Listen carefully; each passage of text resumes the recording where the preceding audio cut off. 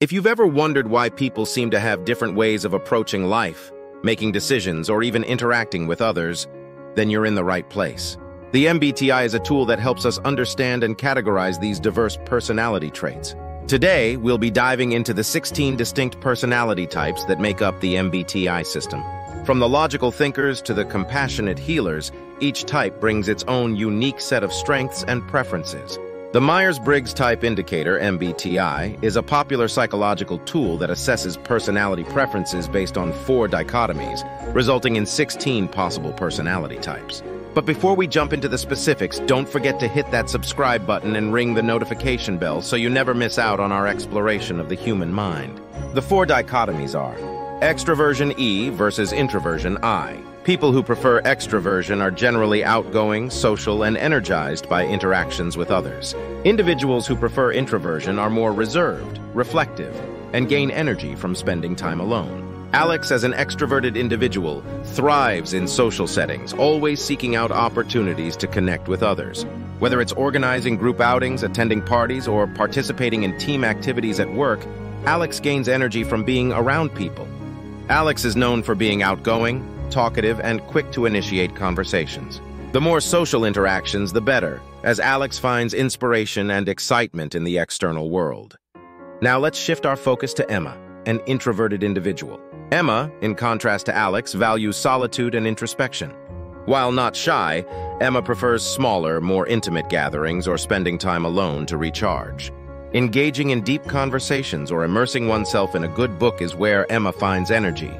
While Emma can be sociable, there's a need for quiet and reflective moments to maintain a sense of balance. These moments of introspection provide Emma with the clarity and focus needed to navigate the external world. Sensing S versus intuition N. Those who prefer sensing are focused on concrete information and details, relying on their 5 senses to perceive the world. Individuals who prefer intuition are more interested in patterns, possibilities, and abstract concepts, relying on their intuition to interpret information. For example, Sarah is a sensing individual. Sarah is highly observant and detail-oriented, always paying close attention to the concrete information present in her surroundings. She relies on her 5 senses to gather data and is skilled at noticing specific facts and practical details. Sarah is known for her grounded and realistic approach to problem-solving, often drawing on her past experiences to inform her decisions. In her work, she excels at tasks that require precision and attention to practical details. Now let's turn our attention to Chris, an intuitive individual. Chris is imaginative and future-oriented, often drawn to possibilities beyond the immediate reality. Rather than focusing on the concrete details, Chris enjoys exploring patterns, connections, and potential outcomes. Known for thinking outside the box, Chris is innovative and open to unconventional ideas. In problem-solving, Chris often considers the broader implications and is comfortable with ambiguity, valuing the exploration of new and uncharted territories. Thinking T versus feeling F. People who prefer thinking make decisions based on logic and objective analysis, often prioritizing consistency and fairness. Those who prefer feeling make decisions based on personal values, considering the impact on people and relationships. Meet Ryan, a thinking individual. Ryan is logical, objective, and analytical in his decision-making process. When faced with a challenge, Ryan prioritizes rationality and considers the most efficient and effective solutions. In the workplace, he values clear policies and procedures, striving to make decisions based on facts and evidence. While empathetic, Ryan may lean towards tough love, providing straightforward feedback to help others improve and achieve their goals. Now let's introduce Morgan, a feeling individual. Morgan is empathetic, compassionate, and values harmony in relationships. When making decisions, Morgan prioritizes personal values, considering how choices might impact individuals and relationships. In the workplace, Morgan is skilled at understanding and navigating the emotions of others, creating a supportive and inclusive environment. Morgan may approach feedback with a focus on how it will affect the well-being of the team and individuals involved. Judging J versus perceiving P. Individuals who prefer judging like structure and order prefer planning and are decisive in their approach to life. Those who prefer perceiving are more flexible, adaptable, and spontaneous, often enjoying open-ended options and being adaptable to change. Meet Emily, a judging individual. Emily loves structure, planning, and organization. She thrives on setting clear goals and deadlines, creating to-do lists, and sticking to a well-defined schedule.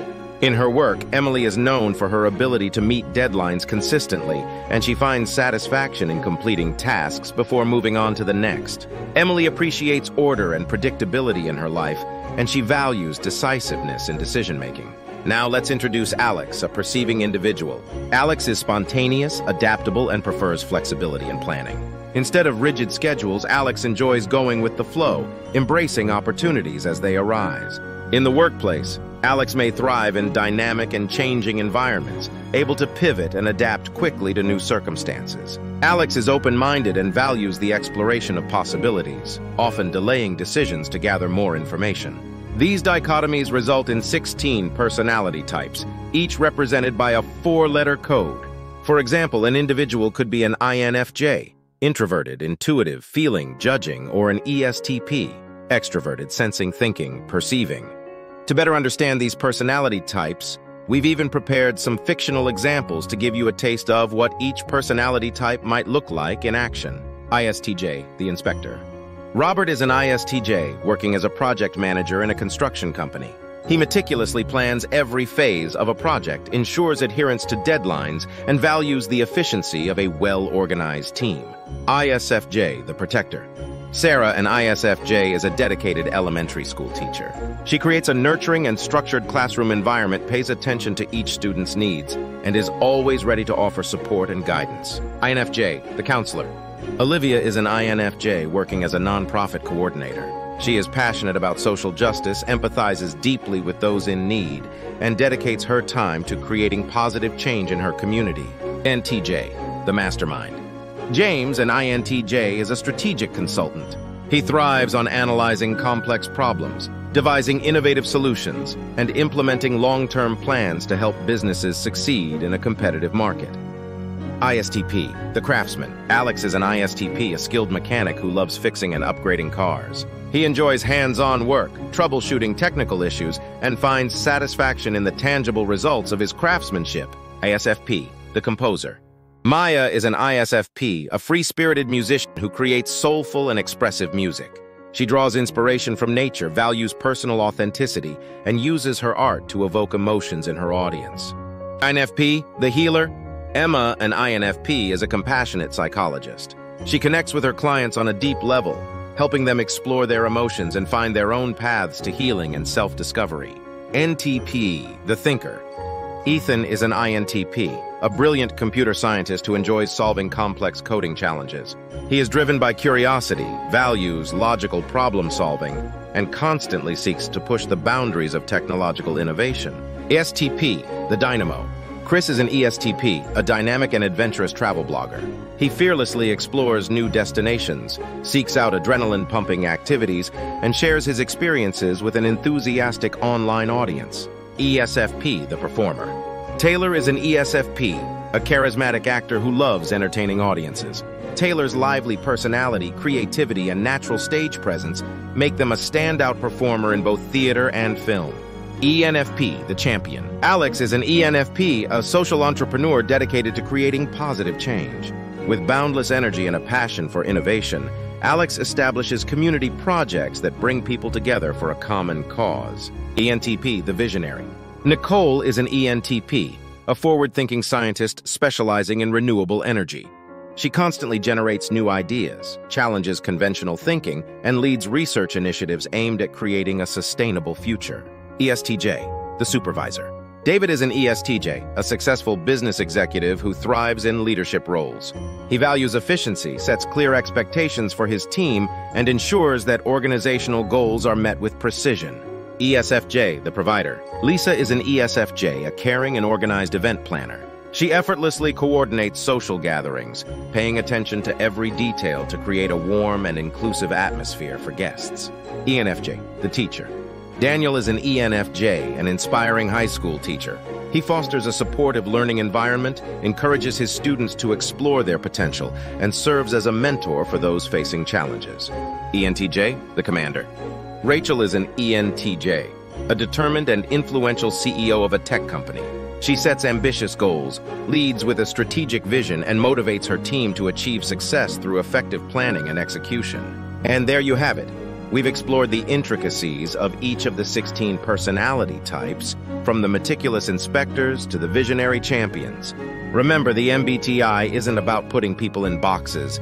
It's a tool for self-discovery, understanding others, and fostering better communication. Before we wrap up, I'd love to hear from you in the comments below. What's your MBTI type, and did the examples resonate with your experiences?